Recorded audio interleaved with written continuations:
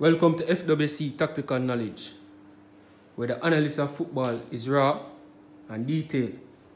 Please remember to like and subscribe. Welcome to Future Class TV, and we're analysing the match that took place between Aston Villa and Liverpool. It was a wonderful match played by Liverpool. They dominated the match for the most part, and Aston Villa came back within the latter part of the game. But we'll be analysing both systems that the team used, starting with the winner, Liverpool. Now, Liverpool used an attacking structure of 3-2-5 and also 2-3-5 at times. And they also used a defensive structure of 4-3-3 in high press and 4-4-2 mid block and low block. Now, how Liverpool's 3-2-5 is played is that one of the wide players would go into the half space. The left fullback would be a wide player in option. One of the wide players will stay wide. One of the attacking midfielders will go into the half space. The striker will stay between the two centre backs. One of the attacking midfielders will play as a box-to-box player. The defensive midfielder will play as a deep line playmaker.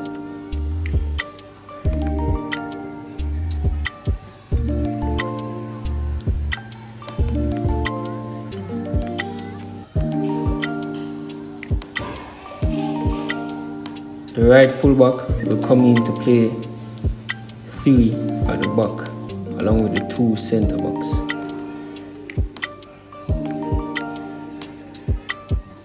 Now, as you can see, you have the 3 centre backs with the picture right here.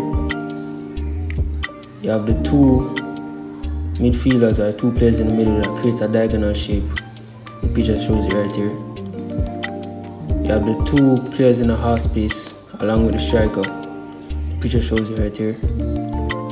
And you have the 2 wide options, which one being the fullback and also one being the actual winger. Now, how this formation is played is where the 3 at the back will create a triangular shape, which reason is to give the deep line centre back options when possible to pass. You have the deep line playmaker who is responsible to connect the defense to attack and to be the option for the centre backs to receive the ball. So you'll be typically the first player to receive the ball between the centre backs, for the centre backs. You have the box-to-box midfielder who is responsible for playing attack and defense. And since for that, once the team has the ball, the players within the middle will create a diagonal shape, as you can see right here. Then you have the players within the half space, which in Liverpool's system was a winger and also an attacking midfielder. And their job is to penetrate the spaces in the half space, and the half space is between the left back and the centre back, or the left back or the right back and the centre back, depending on each side. You have the upper half space and you have the lower half space. So they'll be responsible to mainly drop into spaces right here or right here.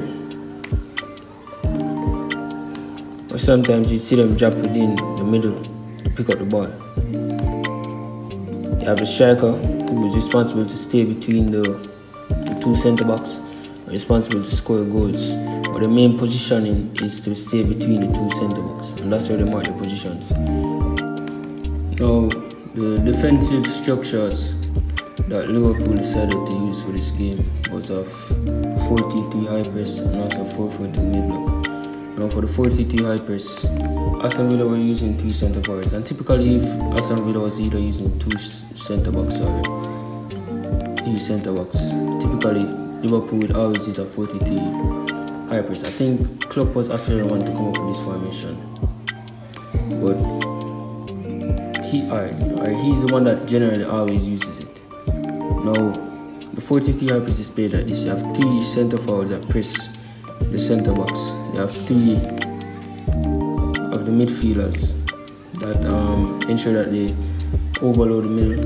Whether it's 3 in the middle or 2 in the middle, but they overload the middle. you have typically the two centre backs that press the attacking midfielders, and you have the defensive midfielder that sit back to create that stability while they're pressing.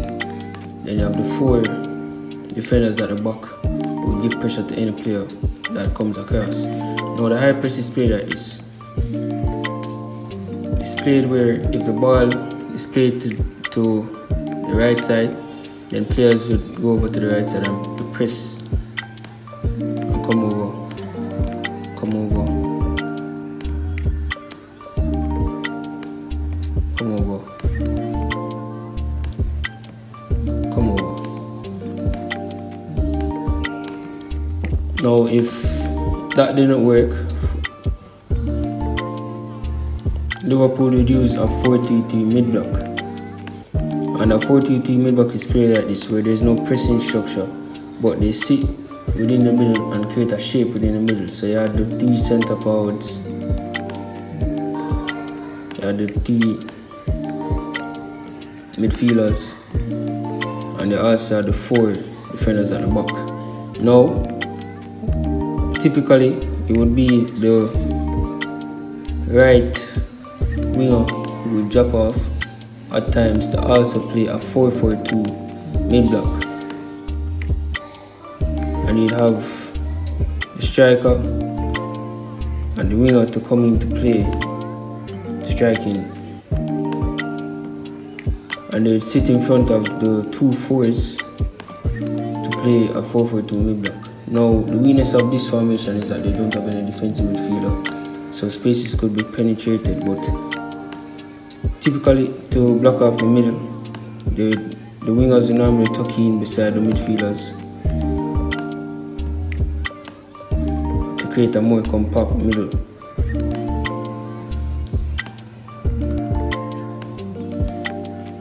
And also at times, you'd also have to play a 4-4-2 low block. Now, a low block is where is the most compact structure within a defensive block. And that's where you can call it parking the bus, and they sit right between the goal, right in front of the goalkeeper to be compact in the middle, and they give spaces out wide. And there, this was the formation and the system that Liverpool used against Aston Villa. Now, Aston Villa system was played with a 3-2-5. And the defensive structure was of a 5-3-2 with also a 4-4-2. Now the 3-2-5 is played with three centre backs. We create a triangle when attacking, at a deep line playmaker and box-to-box midfielder, and they created a diagonal shape within the middle. You had two players within the half space who was responsible to penetrate the upper half space and the lower half space, which is between the upper half space is between the centre back and full back. The upper half space is between the midfielder and winger, and they're responsible for penetrating, and sometimes they could drop here or here, but they're played as inside forwards and they're supposed to penetrate the half spaces. You had the striker who was sitting between the centre backs who played as a false nine, and you had the two wingers who gave width out wide. Now at times Aston Villa would switch the winger and the attacking midfielder in the half space would sometimes alternate positions. So one will go here, one will go here, and they'd alternate roles. Here, here.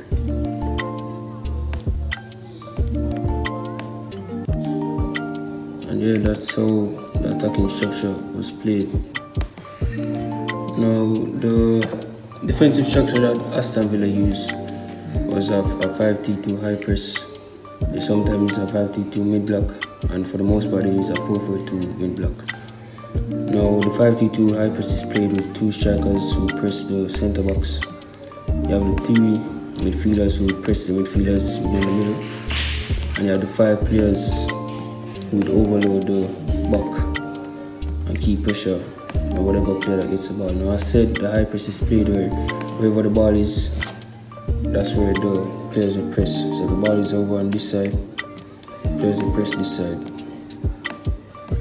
come across and press. And the main aim of the high press is to win the ball back fast and to also win it. Now if the high press didn't work, Aston Villa would transcend into a 5-2 mid-block at times. And this consists of the 5 players who would sit in front of the goalkeeper.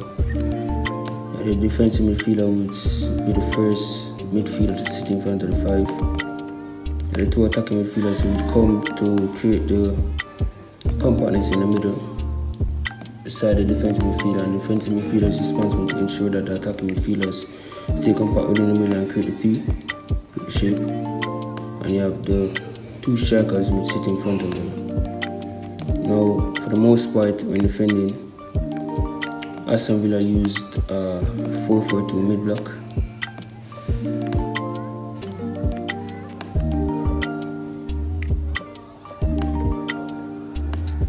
And this is where you had 4 players, which consist of the 2 centre-backs and the full-backs at the back.